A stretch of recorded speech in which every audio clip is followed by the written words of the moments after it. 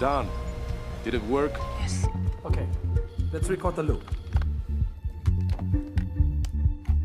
Okay, keep scanning. Still recording.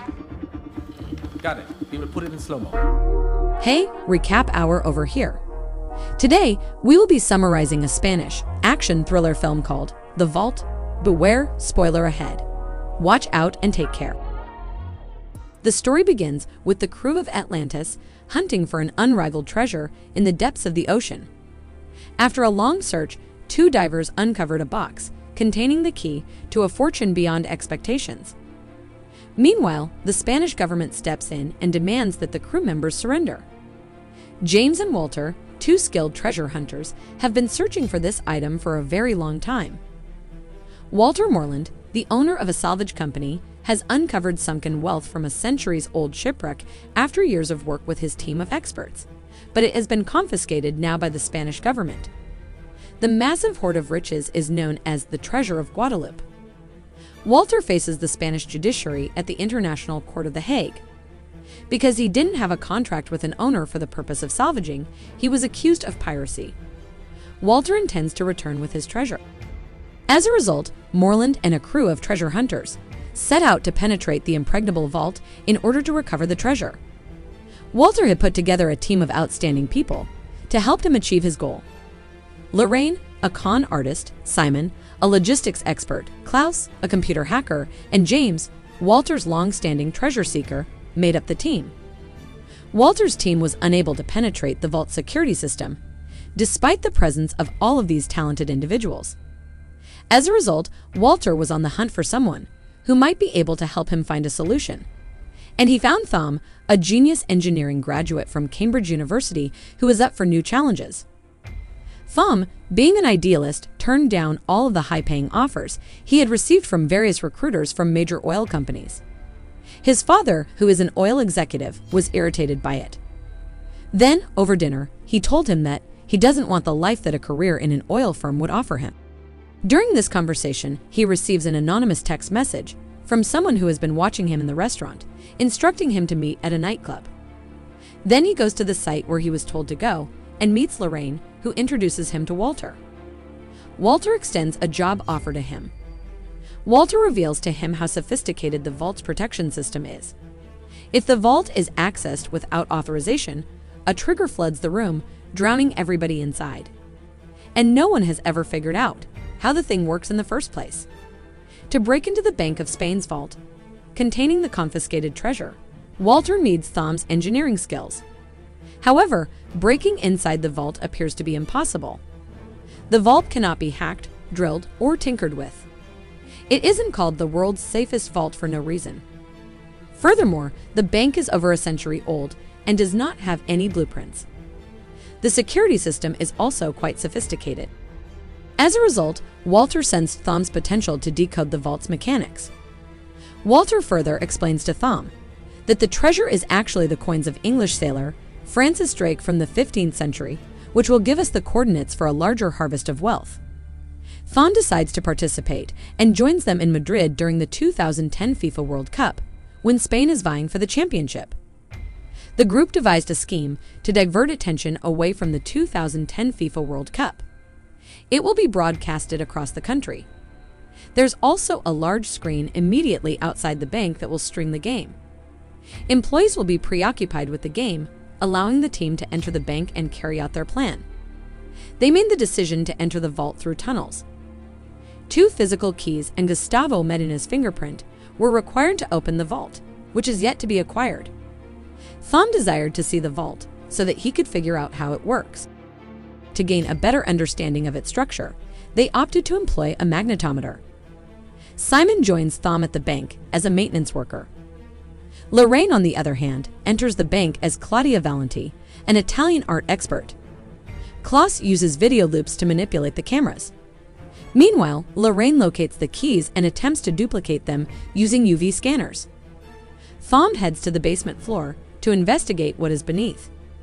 He uses signals to figure out what's in the basement using magnetic readings. As a result of his astute intelligence, Thom deduces that the substance beneath the empty chamber is not solid, but rather liquid. But what is the apparatus that regulates the entire process of overflowing the empty chamber? Is the one question that remains unanswered. Given the vault's age, there were no motion sensors or other advanced equipment, so Thom used his amazing visualization to uncover that the vault lies beneath a big water reservoir on a massive scale. The vault overflows if the weight on the scale varies even slightly, drowning any burglars inside. Given the circumstances, the team realized that they needed to come up with a solution before the finals, or else the crowd would disperse. But how to break the scale remains a conundrum. Thom is working around the clock to find a solution, as the finals are only 4 days away. Meanwhile, Gustavo visits the archaeology department to find out how much the treasure is worth. He shows a professor the outside imprints of those boxes. At first, she guessed they were worth roughly 20 million euros, but after closer inspection, she realized they were actually worth much more. Following that, Walter approaches his friend Margaret, a member of M16, the UK Secret Service agency, and asks for her help, promising her half of the bounty in exchange. He wants her to make up a narrative for him. The next minute, Gustavo receives word of a dispatch from British intelligence. 2 members of the agency had been detained at Heathrow the day before. One of them possesses a memory card outlining the bank's plans. This is obviously a fabricated diversion. Thom is still looking for a means to stop the enormous scale from spinning. Lorraine invites Thom to the disco pub for a drink to help him relax. While watching the bartender, Thom had the brilliant idea of using a freezer to deceive the scale. He advocated that atomic activity can be reduced to the point where the weight on the scale would not register. He devised a plan to freeze the scale with 500 liters of liquid nitrogen, which will slow down the scale's mechanics long enough that it won't record their presence and cause a flood while they recover the treasure. However, the crew has to complete the mission with a time limit of 105 minutes before the alarm goes off. To distract the authorities and the irritable Gustavo, the head of bank security, Klaus hacks the bank's cameras and overall systems. Simon has been given the task of freezing the scale, while Thom, Lorraine, and James precariously make their way inside the vault. Simon successfully freezes the scale beneath the vault's floor. Thom's plan has worked, but the scale is melting faster than expected. So the trio dashes to the containers to get the thing they're looking for. Lorraine then notices Sic Parvis Magna inscribed on a box. As a result, they realized that this is the one with the coins. Gustavo has recovered control of his systems, which had been unintentionally accessed by Klaus days ago as they search for the coins. He orders a strike team to apprehend the invaders after learning in the days prior that the team had already infiltrated the bank to scout it. Walter advises the trio to surrender to the squad because he believes they have been compromised.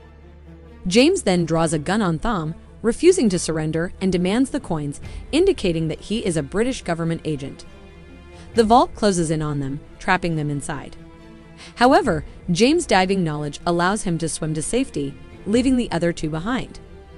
With time running out, Thom feels that tricking the scale into thinking the vault is full of water is the only way to stop the water from flowing into the vault. He instructs Simon to add extra weight to the scale by putting the empty nitrogen canisters on it.